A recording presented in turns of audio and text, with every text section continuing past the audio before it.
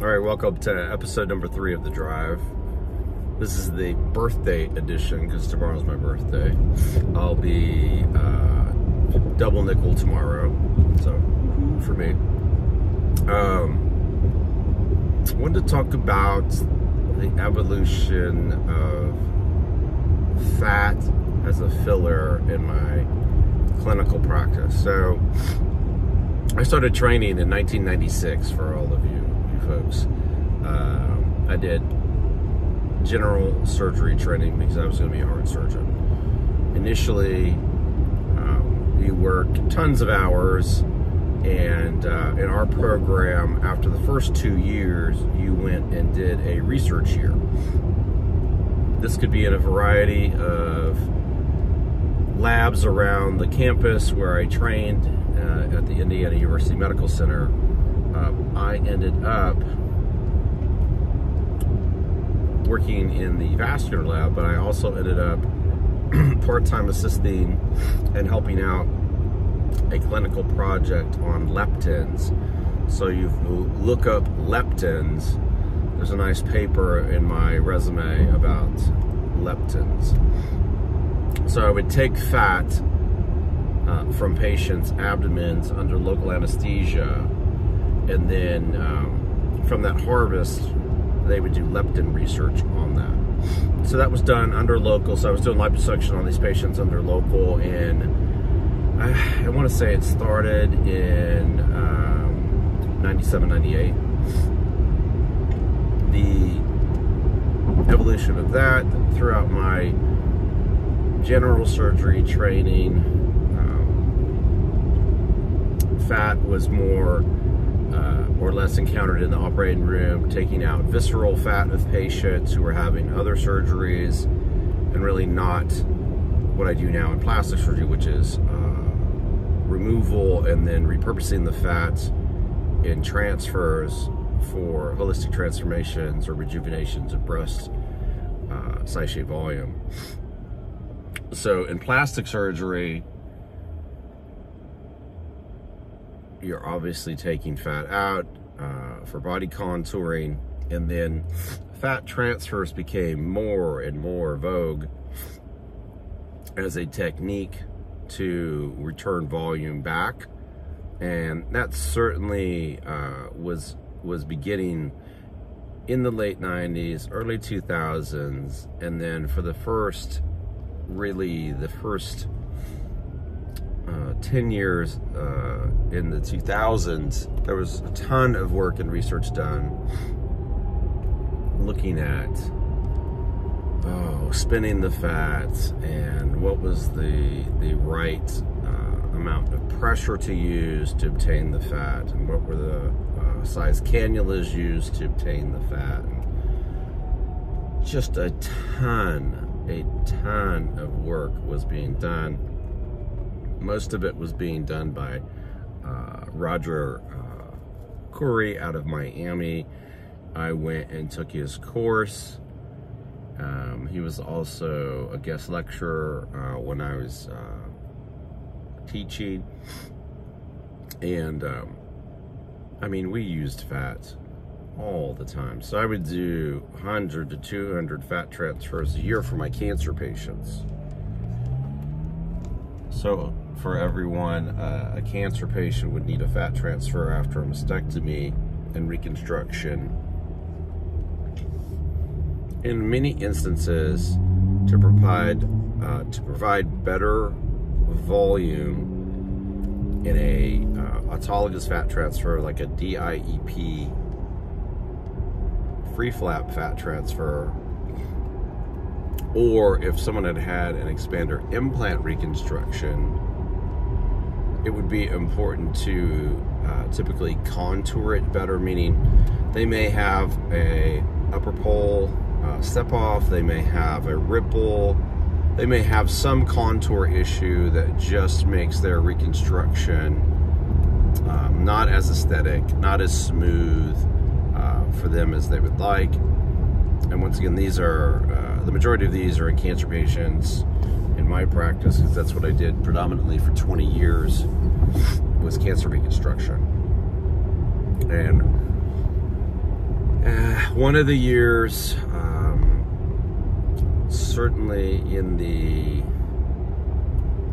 2012 to 2015 time frame, I had to give a talk regarding the concerns over cancer recurrence, and my specialty talk was given about sarcoma recurrence. So when we're doing fat transfers, especially in cancer patients, I wasn't doing them in lumpectomy patients typically.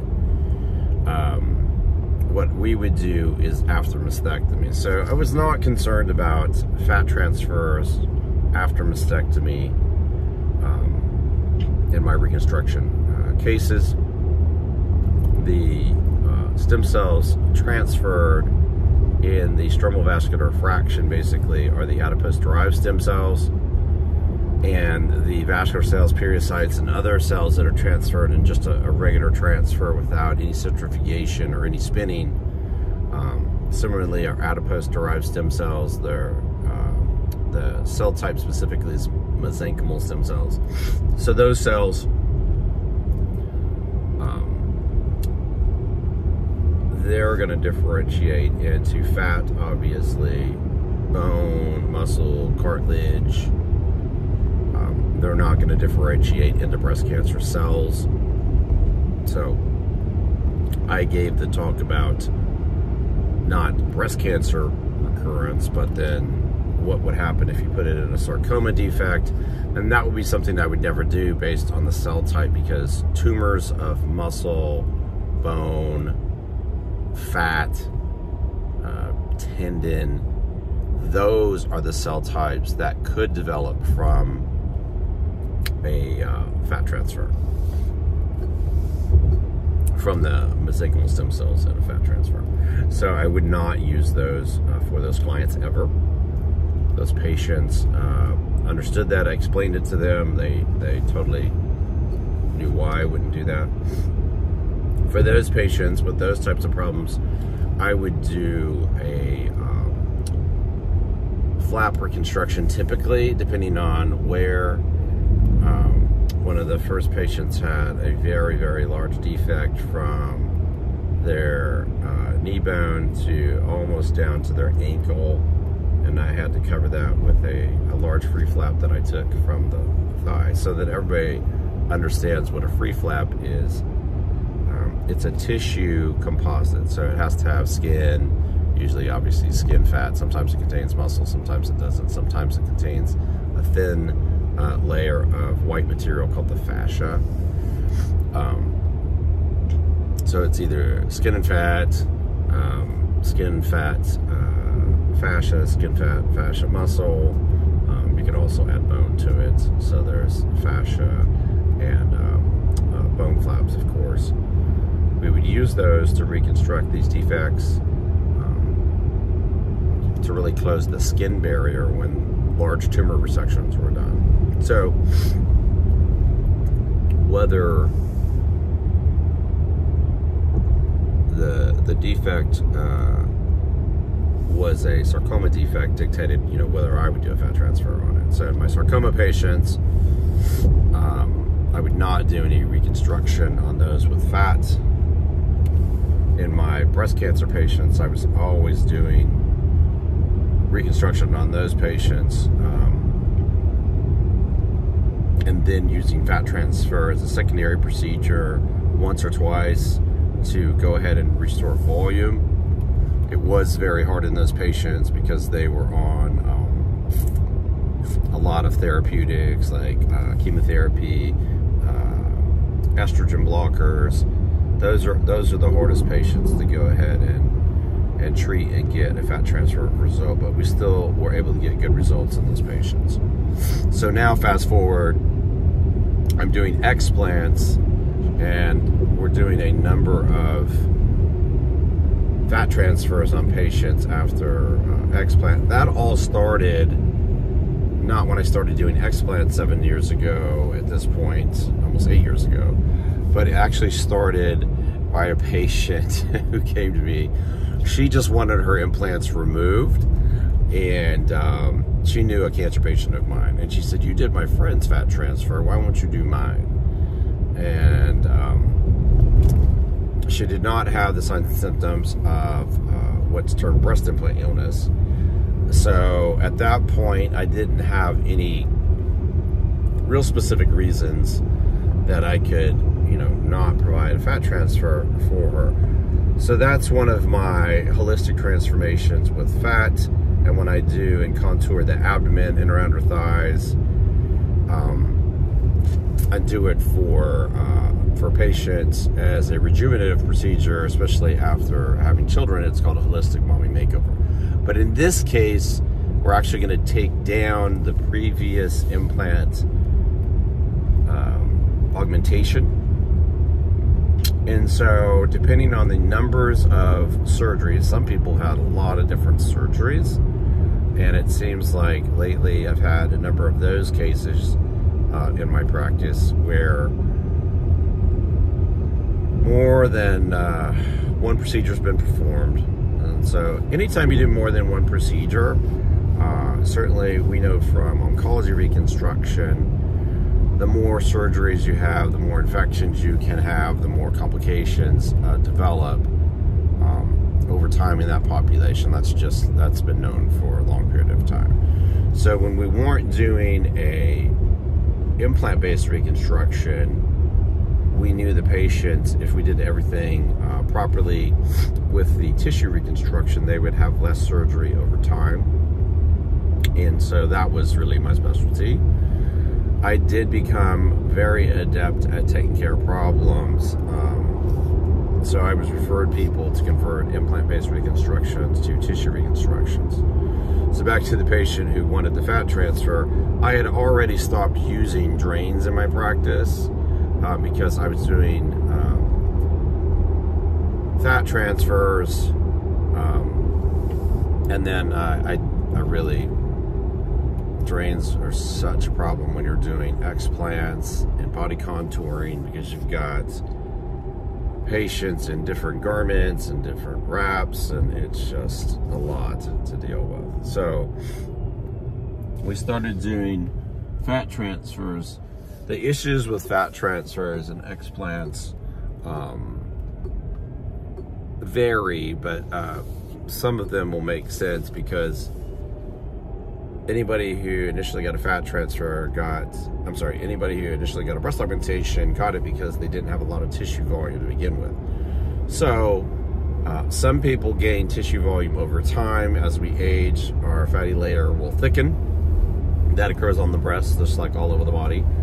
And it will allow me to do a more efficient fat transfer because that layer's thicker. So the fat goes between the skin and the breast, and that is the correct layer to place the fat into. The issue then becomes how much fat can you place strategically to help the patient, you know, revolumize the breast. And so when I'm putting it back, I think of it as an upper 2/3 and a lower third.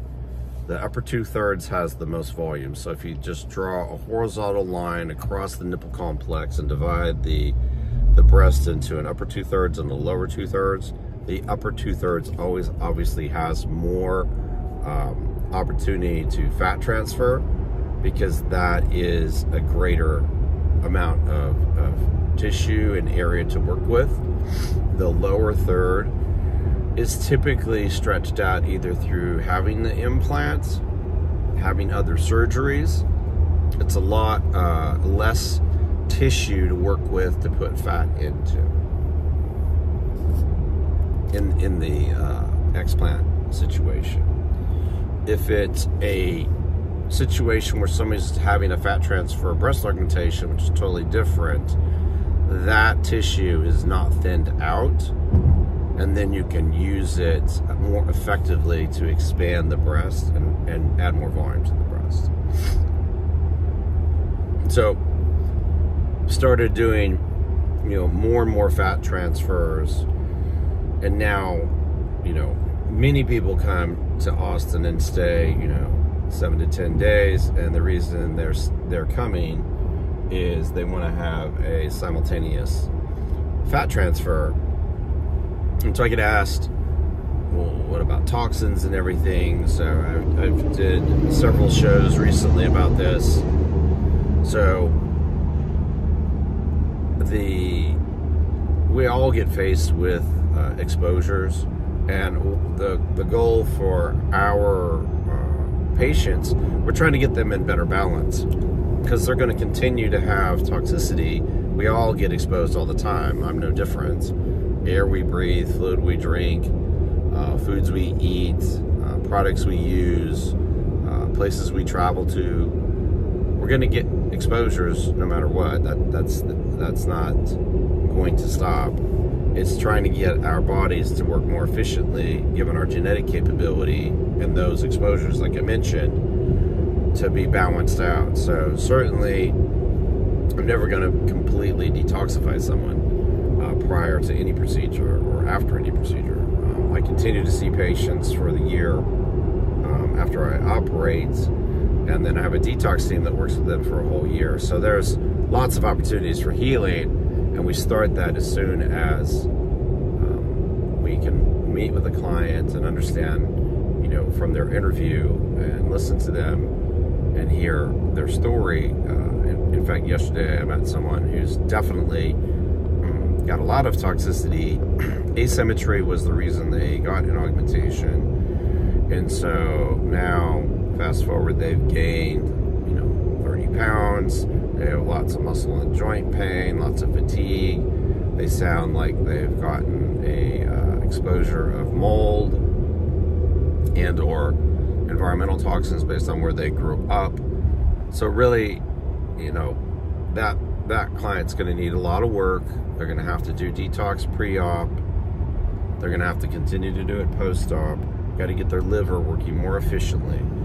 And I told them that they'd be better suited to have a fat transfer later. Depending on their tox burden tests and their ability to detox genetically, many times we are doing a prep of detox, then an explant fat transfer with or without a lift, and then continue more detox afterwards. So, fat transfers are a very powerful tool in my hands, and we're going to continue to do them.